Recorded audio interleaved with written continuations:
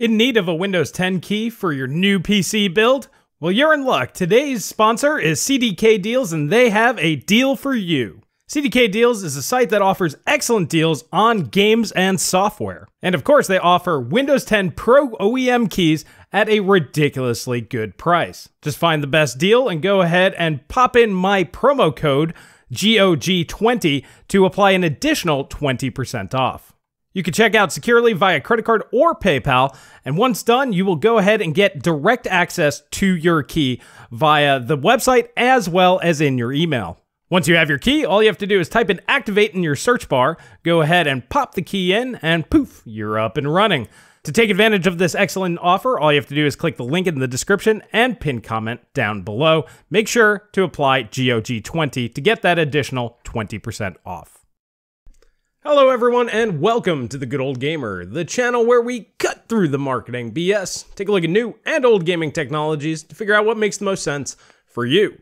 Alright, so with the GPU market being in such disarray to where most of you guys fit into two camps, either you're sitting there smashing the refresh button over and over again, or you're like me and you're basically just saying, I'm going to keep what I have and maybe next generation I'll take a look at this, or towards the end of this generation, maybe then I'll start paying attention to graphics cards.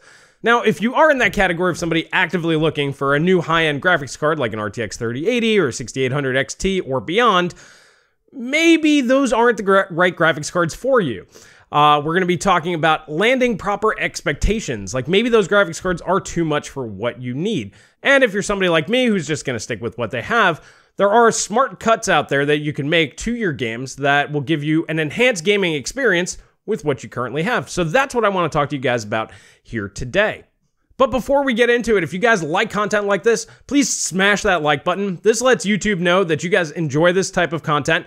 This tells YouTube that they should promote this type of content because they're really actively trying to suppress smaller creators at this point in time. It's becoming more and more difficult to go ahead and get the attention out there on smaller videos. So I really thank you all for your support for doing that. Liking, sharing, and commenting in the comment section below are the best ways that you can help out. And I thank you all for your support. So the three things that we're going to be taking a look at today are resolution, frame rate, target frame rate, and quality settings. Now, like I said, this is going to differ between each and every single one of you. You're going to differ from my opinion. You're going to differ from the next viewer's opinion. But if you go ahead and understand what it is that you personally like, what's best for you, ultra quality settings, for example, is not the best visual quality settings for me. The highest graphical fidelity graphics settings for me actually makes the games look worse. And then in conjunction, not only will it make the game look worse, it hits frame rate, so it actually makes it run worse. So for me, running ultra and having all of the settings maxed out or even turned on, certain settings for me just need to be disabled for it to look its best. And that nets me more performance, which means I can get away with a lower end GPU. And you might be in the same boat as well. Now, if you're just one of those people that go, hey, I just want the highest resolution with the highest settings, and you don't really look into it, you don't tweak things, you don't know what it is that you really want or what looks best to you, this video is really designed for you. So the first thing I want to target is resolution. Resolution is one of those very subjective things that it's going to be very different between each individual. Now, you guys know that I'm a big fan of the LG OLEDs out there. If you haven't seen my video, you can check it out here or here, one of the sides. Check out that video. I go in depth when I got my LG OLED. Transformative experience. Now, to me, on the LG OLED, the difference between 1080p and 4K is noticeable, but it's not substantial. Meaning that on that display, for me, I can run my games at 1080p native. Now, I do have the RTX 2060, which I did another video, going over DLSS 4K.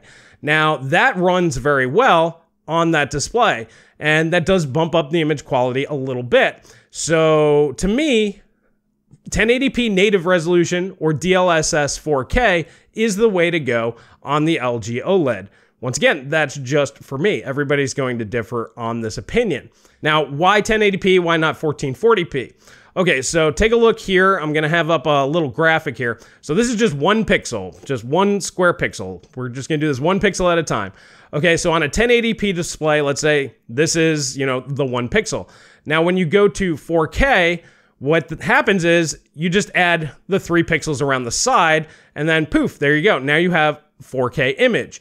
So it's 4 pixels that were 1 beforehand, but it scales perfectly. Still looks like 1 pixel, it just looks bigger. Now on a 4K display, this 1 pixel will take up the exact same size and same area as it does on a 1080p display, meaning you get clean scaling the whole way. So to me, 1080p and 4K, those are the 2 resolutions you run on a 4K display.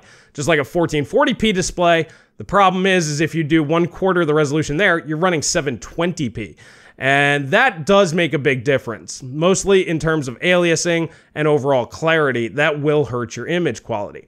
Now, resolution, higher resolutions really come into play when you use a lot of post-processing effects on modern games. Now, me personally, and this is something we'll talk about when we get to visual settings or quality settings, I don't like this stuff.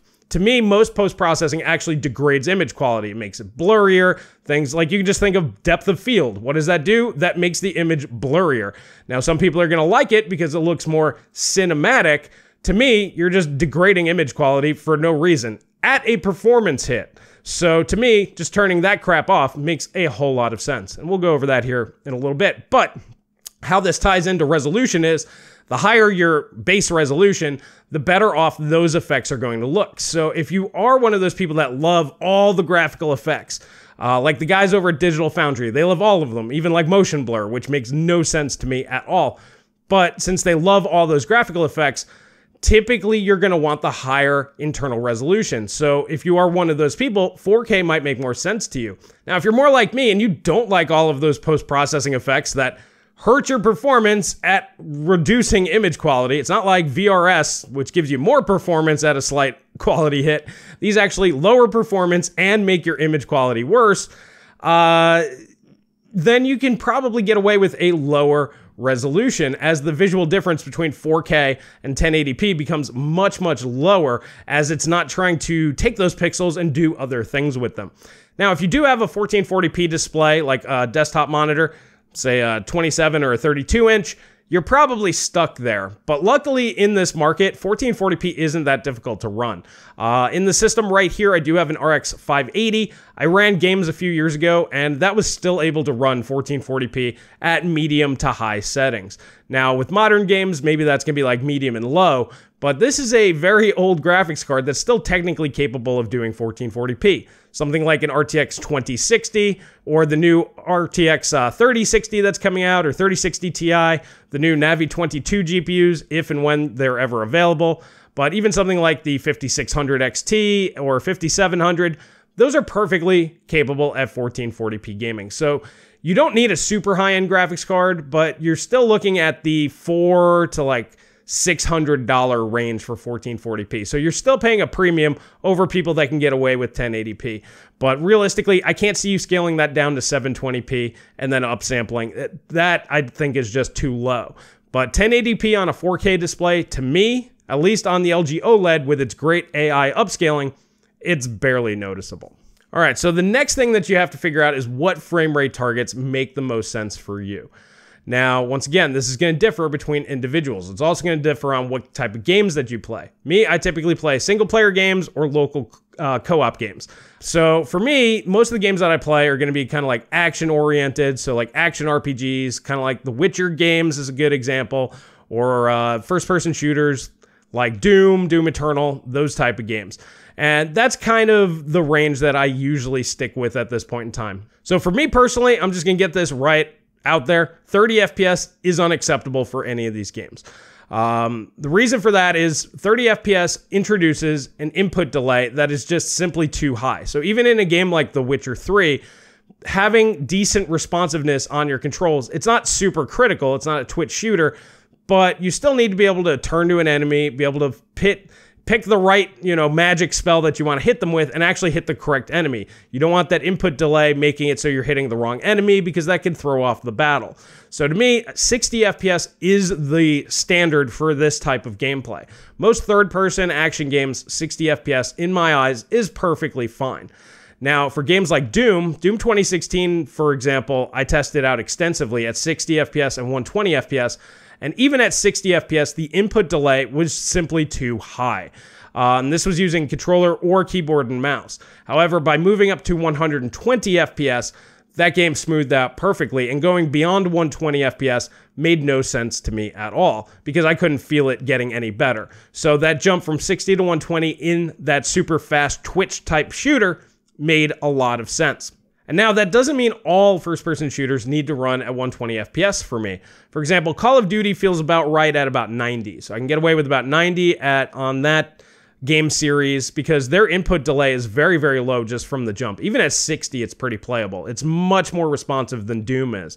And we all know how much I love Doom, but Doom really needs to be played at 120 or beyond, in my opinion. Now, games like Fallout and slower shooters, they're shooters, but they're not really shooters, like action RPG type of games, those are actually perfectly fine at 60 FPS, in my opinion. They're also designed to run at 60 FPS. While you can run them faster, they were built around 60 FPS as the target, and they seem to work well.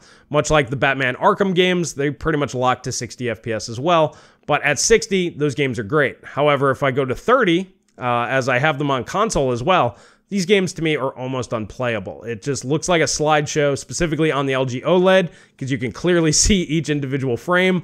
30 FPS, it just is not good enough for these type of games for me, but 60 is perfectly fine. Now for you, you're gonna have to test this out and figure out which game types you like to play and figure out what input delay makes the most sense for you, like what feels most comfortable. And then what I recommend doing is once you figure that out, use something like RivaTuner Statistic Server, RTSS, comes with MSI Afterburner, because I can't get the Relive one to work on the AMD drivers. It just doesn't work for me. I know you can use Radeon Chill, and that works sometimes. But for me, RTSS seems to work the best and actually set up frame rate caps.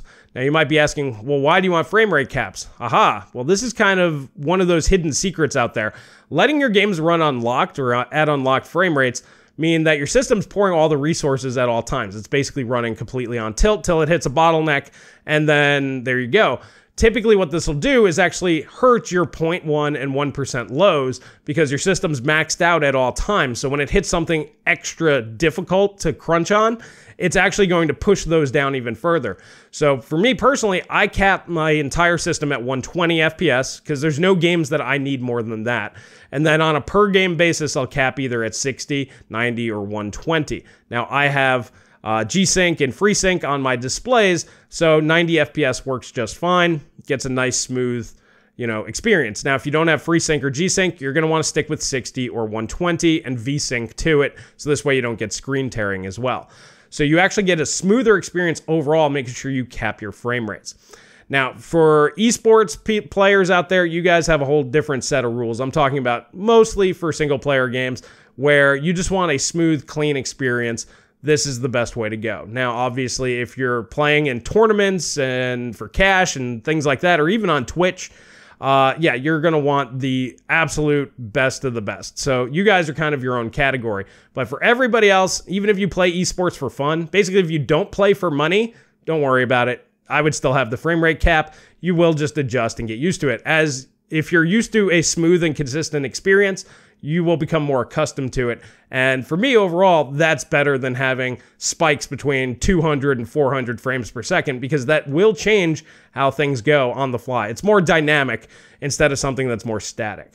So that's my recommendation when it comes to frame rate. Figure out what type of games you play, and then just cap your frame rates at a certain level. So now you also know when you're looking at a new GPU, will this run this game or this type of game at the frame rates that I want?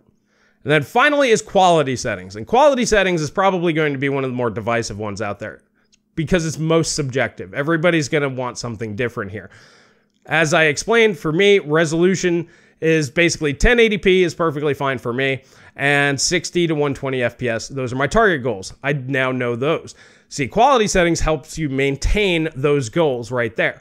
So for example, on older games, maybe I can run them at max settings or the quality settings that I want and still be able to push 4K on my current GPUs. So I keep mentioning like the Batman games because they just came out on GOG and I'm playing them again. So like Batman Arkham Asylum on an RTX 2060, native 4K, no problem. So I run that at 4K because I'm hitting all the rest of my boxes here. Now, the quality settings that I don't like, and I mentioned before, are ones that to me actually degrade image quality. And these are things like bloom, these are things like motion blur, depth of field, chromatic aberration, basically all the post-processing effects that modern games toss on.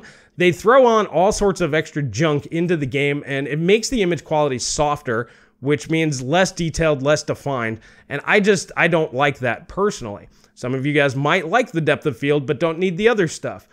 You're going to have to test this out to figure it out, but a lot of you, I doubt, have ever tried this.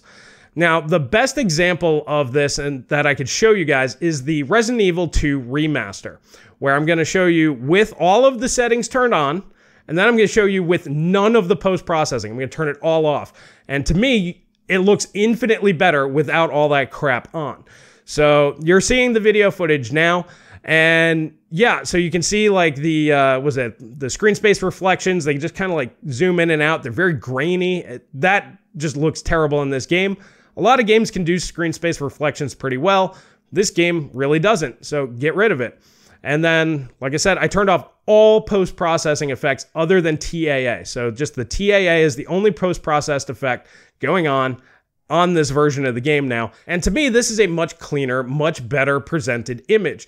I can see anywhere. There's no like extra blur added to anything.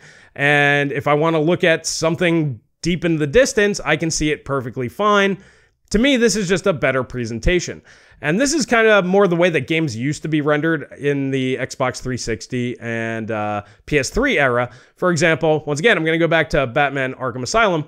If you look at this image here, this is recorded at 4K, native 4K. And this, to me, this image is perfectly clean. And by turning off all that modern post-processing effects, you get your games to look more like this. And I prefer this look to my games than the newer stuff. Now, by turning off all these effects, the performance increase is rather substantial. Over time, you know, with all these effects compounding on top of each other, this does have a detrimental effect to your game's image quality. Now, like I said, you may personally like the depth of field, giving you that sort of cinematic-ish experience. But to me, in cinema, they use that effect to draw the viewer's attention to a certain item. In gaming, like this example right here, I'm just using some Outer Worlds footage because this is pretty cut and dry.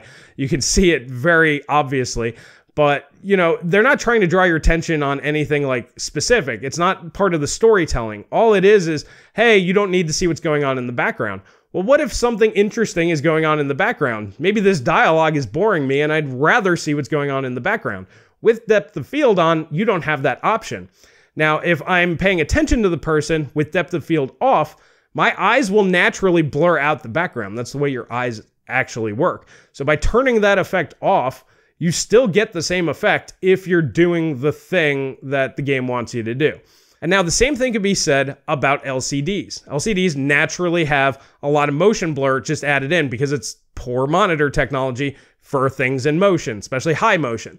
Now, I'm going to use some footage from Linus's CX48-inch video. I used it in my LG OLED video, where you can clearly see, even at 240 Hertz compared to the OLED's 120 Hertz, it's a much blurrier image. That's just the nature of the technology. By the way, this is shot with a 3000 FPS camera, so that footage is about as good as you're going to get. That's why I keep using Linus's footage. He's got the best equipment out there. So motion blur doesn't make any sense, especially on an LCD, because you're going to get motion blur anyway. Your display is just naturally going to put it on there. So I always assumed that motion blur was just there to try to like help hide that. But realistically, you can just turn it off. You're still going to have motion blur. So if you like motion blur and you're using an LCD display, just turn it off and you still have motion blur. Now on an OLED, I just don't see the point. Wouldn't you rather have the nice clean image quality? Because you're basically removing the benefit of using OLED by turning motion blur on, which is each frame rendered very clean, very clear, just like you saw on the Linus video footage, where, you know, you can see that guy off in the corner in the distance, like on the side, very clearly, and maybe that's the guy you want to go for next. So you finish doing what you're doing, and then you go after this guy. So to me, you're basically eliminating all that money that you're spending on OLED by turning motion blur on. Now, I recommend each and every single one of you go through some games and just try turning off certain settings. So like Personally, textures for me, you want those on high or ultra, depending on what resolution you game at. Today, in modern games, if you're running games at 1080p, high and ultra, you're not going to visually see the difference. So you can just drop that to high, and it's going to look basically the same, just due to the fact that there's less resolution there. But that doesn't really hurt your game performance either way. That's more like a VRAM check. As long as you have enough VRAM, you can even crank on ultra at 1080p. It's, like I said, it's not visually going to make any difference, but it's also not going to hurt your performance. Shadow quality, personally, I can go all the way down to medium and low in certain games because to me, it just doesn't visually make that big of a difference. But these are certain things that, you need to check out for yourself. And then when it comes to the post-processing effects, you might find it beneficial to turn most of that off as well. If you prefer the clean look where there's no blur, it's just here's the image, and wherever you're looking, you can then focus on. Instead of the game telling you what you should focus on, you yourself use your own eyes, and your own eyes will blur out everything that you don't need to be seeing. That's just the way our eyes work. Whatever we focus on, we see, and whatever we don't focus on naturally gets blurred out. So I would recommend, if you are one of those people that are like, oh, I just turn on all the settings, I need them all on ultra, well, start turning some of those off and seeing if you like the image quality better, because then that brings more performance back to your system. And perhaps you'll be like me and you turn all of it off. That saves a crap ton of performance right there. And then maybe you can go with a tier lower GPU than you thought that you needed and get similar performance. Or perhaps you'll find out, okay, maybe you really do like all those effects. Now you know at least at that point that you want all that stuff on. To you, it visually looks better.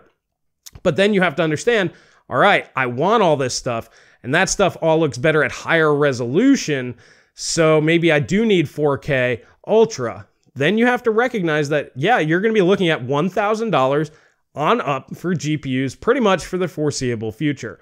And, well, I mean, you have to come to terms with that. If that's okay with you and you're like, well, I like all this stuff, I want all this stuff, I can afford those prices, well, go for it. That's why like people are getting kind of upset with me. It's like, why are you telling people to buy RTX 3090s? Well, if they have the money and they want the performance at this point in time with RTX 3080s at $1,000 to $1,200, might as well just get the 3090 at this point. It's going to hold its value a little bit better because of the VRAM. You might as well, and you can actually get them. Now, I'd argue most of those people probably already did that. They probably already bought one at this point in time. So most of you guys out there either don't have the funds or honestly can live without the 4K Ultra. You can do some sort of compromise settings. And like I said, if you don't like all those post-processing effects like me, try running your games at lower resolutions. You'll notice that the image quality doesn't change that much without all that post-processing. Because, like I said, the post-processing effects really need all that extra resolution to basically do their job the best. But if you turn that off, lower resolution's still going to do pretty well, especially nowadays with TAA. It cleans up jaggies very well, even at lower resolutions, which to me, lower resolutions is sub 1080p. Because jaggies at 1080p really aren't that bad, and they're nearly non-existent at 4K, even without any anti-aliasing. So I hope this has helped you guys out a little bit out there, and maybe help you realign your own expectations. Perhaps you've never really looked into it that much. You just buy the game, you turn everything to the max, and if it doesn't run the way that you want, you get upset or buy a new graphics card. Well, nowadays, you can't just go out and buy a new graphics card. That's not an option. Not without paying a handsome premium to somebody over on eBay. And let's be honest, I'm not going to recommend doing that. So really, you probably want to stick with what you have. And if you can get more performance out of what you currently have and get visual quality that you actually feel is superior, definitely go that route from now on. And that will also, like I said, realign your expectations when looking at a new graphics card. Maybe you always bought a 70 class graphics card. After doing this, maybe the 60 class graphics card will make more sense to you. Hey, that's an extra like $100, $200 that you're not spending anymore. You're welcome. Same thing if you're looking at like the 80 or 90 class GPUs. Maybe you're like, oh, I'm playing 1440p, but I can turn some of these settings off. Maybe nowadays you can go down to a 70 class. See what I'm saying? So for you guys out there, knowing what works best for you is going to be beneficial on a lot of fronts and save you a lot of money. So I really hope this does help you out. I'm really interested to hear your guys' thoughts in the comment section below. Have you guys found anything that you're like, oh man, this makes things look a lot better to me by turning this off? Like, to me, turning off film grain is one of the big ones. That used to be big like 10 years ago. They put it on all these games. I'm like, turn that crap off. But you know, nowadays there's more and more effects that they keep putting in there to try to make games look like movies. Meanwhile, the games industry has dwarfed the movie industry. At this point in time, games need to stop looking like movies and start looking more like games, and movies need to start trying to catch up because they're two different mediums. Like I said, the movie's trying to do storytelling with like depth of field. It wants to like highlight a certain item that might be foreshadowing something into the future. When you're just talking to somebody in Outer Worlds or Fallout or whatever, who really cares? What's going on in the background might be more important than what this person right in front of you is telling you. So it doesn't make sense, like the way that they do it. I mean, for cinematic shots and stuff, yeah, that type of stuff makes sense. But to me, it doesn't make any sense in a video game. But to each their own on that front. But I want to hear your thoughts in the comment section below. If you found this video useful, please smash that like button. Please subscribe. Please share with friends. Sharing this video really does help out, gets the word out there. There's a lot of people that overspend on graphics cards, and just by simply testing out a few games and a few settings, they might figure out, hey, I can make do with less. This can save people a lot of money, so I really appreciate that. And that's really all I have for you guys here today. And we'll catch you guys in the next video.